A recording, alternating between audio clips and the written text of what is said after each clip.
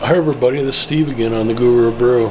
You know, I've had my Raspberry Pi now for a couple weeks. Well, actually I've had it for about a month.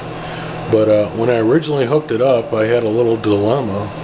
I did not have an HDMI port on any of my monitors that are currently in my shop here. So I needed a way to convert the signal. And if you had looked at my Raspberry Pi video, I'll put a link up here if you want to look at that. I had to go out and buy this adapter. This adapter is a DVI to HDMI, and it was about $17, and I picked it up locally at a discount store. So it wasn't real cheap, but that's the way I had to go. Now I must say, going to HDMI has been quite nice, and the Raspberry Pi running videos in 720p looks really good. Before I purchased this, I went on eBay and I looked for solutions to this problem, and I found an HDMI input to a VGA adapter output converter, and they called it a converter for a PC laptop, and it was on Amazon. So I went ahead and purchased it. I knew it would take a while, so that's why I bought this other adapter, because I wanted to play with my Raspberry Pi sooner. But it did come from China, and I finally got the package in today. And here is the package in from China. It came from a place called Li Pong, Puhong, and it came from China Post, and it took about 3 weeks to get here. So I figured I would open this up and take a look at it and see how my HDMI adapter to VGA works and what the quality is on it. And I will tell you that I did buy it on Amazon, and it came with free shipping, even though it took 3 weeks to get here, but I only paid about $8 for it. So the savings is significant over the other adapter here. But let's open it up. Let's not get too far ahead of ourselves and make sure it works. Now, I did read the comments on Amazon before I bought it, and other Raspberry Pi users did say it worked. So we'll just see, and I'll do a review at the same time. So let's get started.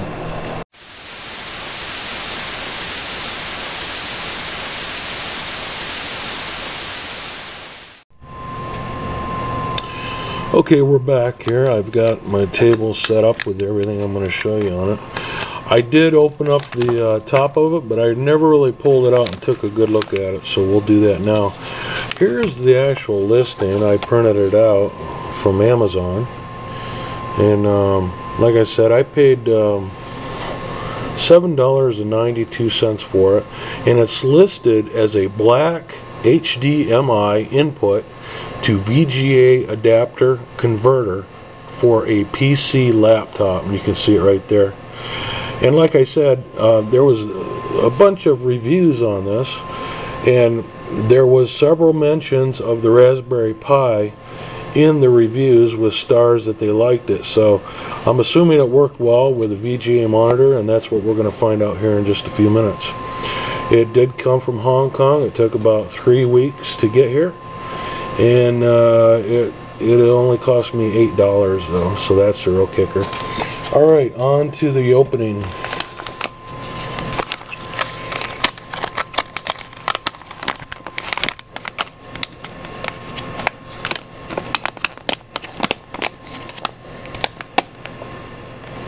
So, you know, it does have some kind of a converter circuit inside this black box, I'm pretty sure.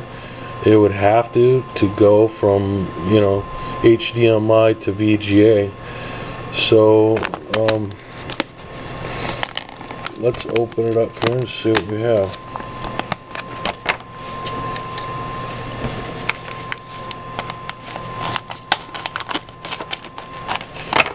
The risk is not real great because it was only $8, but You know, if something's wrong with this, you're going to have a tough time trying to get a replacement from Hong Kong. So there is a little risk there, but sometimes the reward can be better. So there it is. It's a fairly nice unit. There's a cover on the input for the DMI. HDMI, I should say. See if we can get the cover off here. So that'll fit right in the Raspberry Pi itself. Let me get my Raspberry Pi here. Let's not assume anything. Let's just make sure that this will fit in here.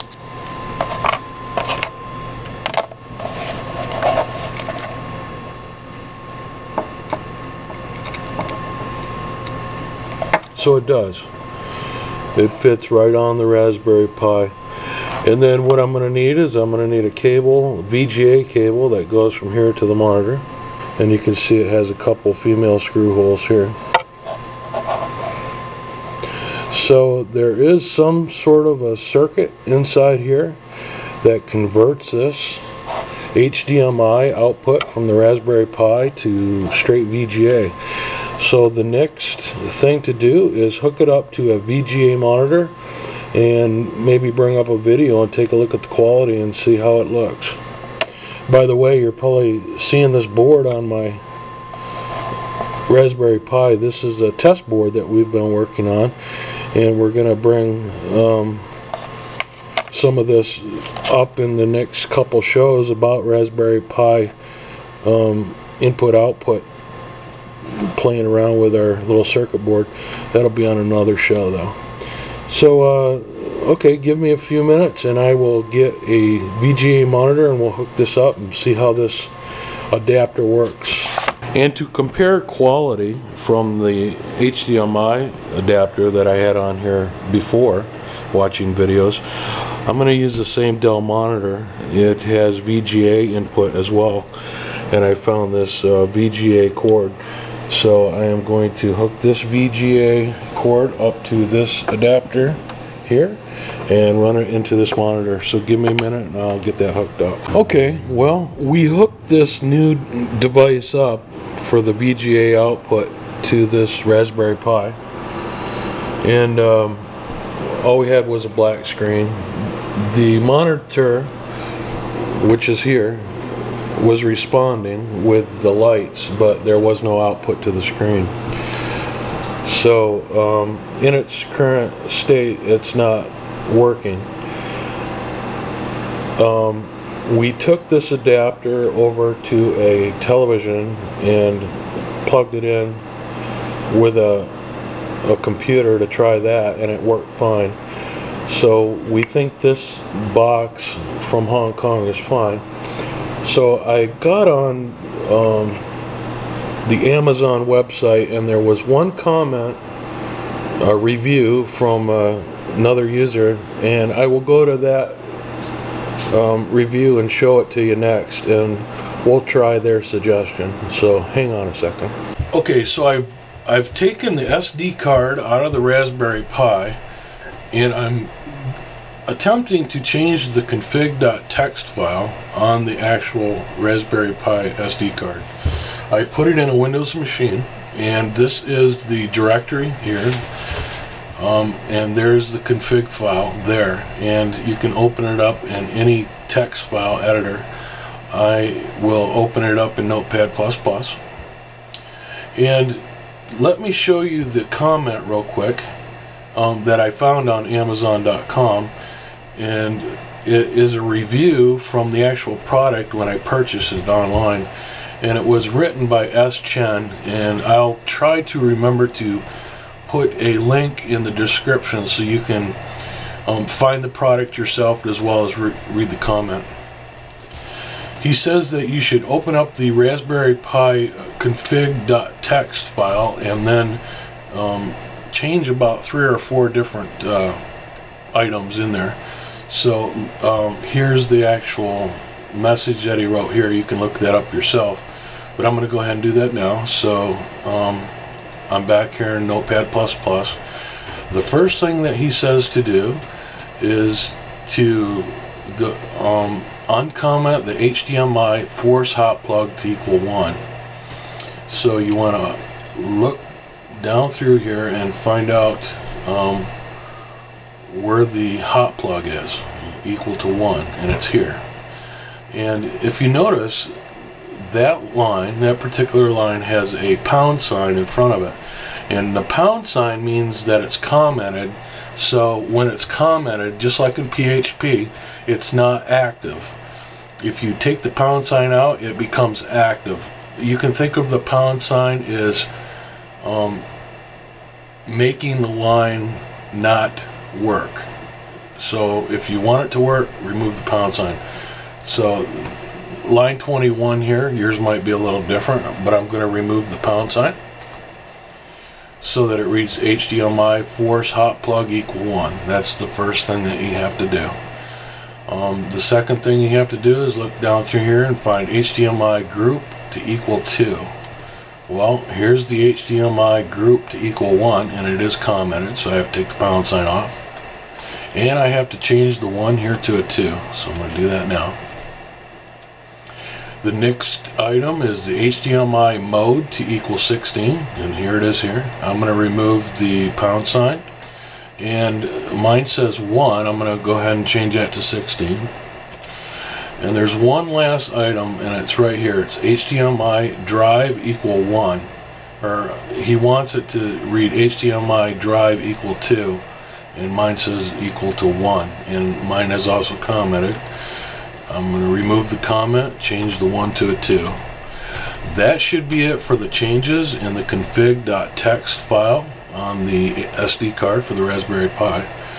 So what we want to do is we want to come under File here and make sure that we save it off. And then we're going to take our card back over to our Raspberry Pi and check it. Now, I did want to bring your attention real quick. He made a comment here that these settings that I just made are good for a set resolution of 1024 by 768 at 60 Hertz. So that would be common for, you know, most monitors would work just fine on those settings. If you want to change your resolution for a different type of monitor, then, you know, the numbers may vary. But to get you started, just go ahead and use these settings.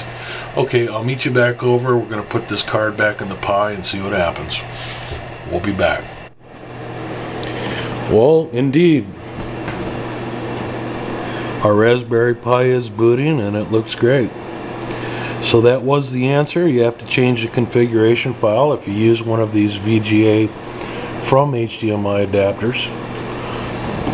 I'll be sure I put the link on the comment section so you can follow it through.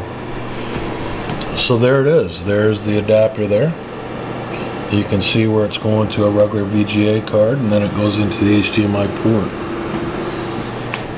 Let's wait for the Start X to come up here so we can get an idea of the colors. This little board here we'll talk about more later. We haven't said anything about it yet, but that's a little surprise coming up for you, so you can see we're interfacing there. Well, here it comes. There's the Start X, there's the GUI for the Raspberry Pi. Now the resolution's a little bit higher than what we had on the HDMI side, but we can just go inside the configuration file and change that again so that we can make the screen size what we would like, so that's not a big deal. Okay guys, if you like this video, give us a thumbs up. If you buy the HDMI to VGA adapter, make sure you make these changes. Thank you very much for watching, and have yourself a good one. See you later. I thought I would give you a preview of my case that I've been designing in SolidWorks to house my Raspberry Pi. I've had such good luck using acrylic in my last few projects that I've decided to go ahead and use it to build a Raspberry Pi case too, out of clear acrylic. So I will show you what I have in mind so far. This is not ready to cut yet, but it is an idea. So if you see this rendering and have any ideas that I could make it better, certainly let me know. I just planned on doing 2 uprights to get it off the table or work surface, and you know, have a suitable base that everything can sit on, and then poke the parts out the side panels, and then on the other 2 side panels where this connector and these 2 and this one, just leave them open.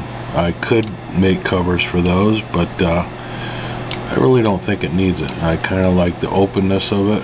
If I was to do this in a setting that wasn't for an experimenter, I would probably put the sides on there, but since it's going to be me and I'm going to be plugging stuff in and out of it, I'm just going to leave the side covers out of it. I've opened up this area on the top right here so I could, you know, stick a ribbon cable down on this header pin for the GPIO, and this way too your memory card will stick out the side. So this is just one little idea I had to cut an acrylic box, and when I do that, I will put the plans up for anybody that might want to use them as well. You might need a, you know, CNC machine or something like that to make it with, but if you have one, or you can get access to it, you know, I'll share my file with you. So I just wanted to show you that. Okay. Hey guys, this is Steve. Thanks for watching. Hey, don't forget to subscribe if you like this video, and be sure to rate and comment. See ya.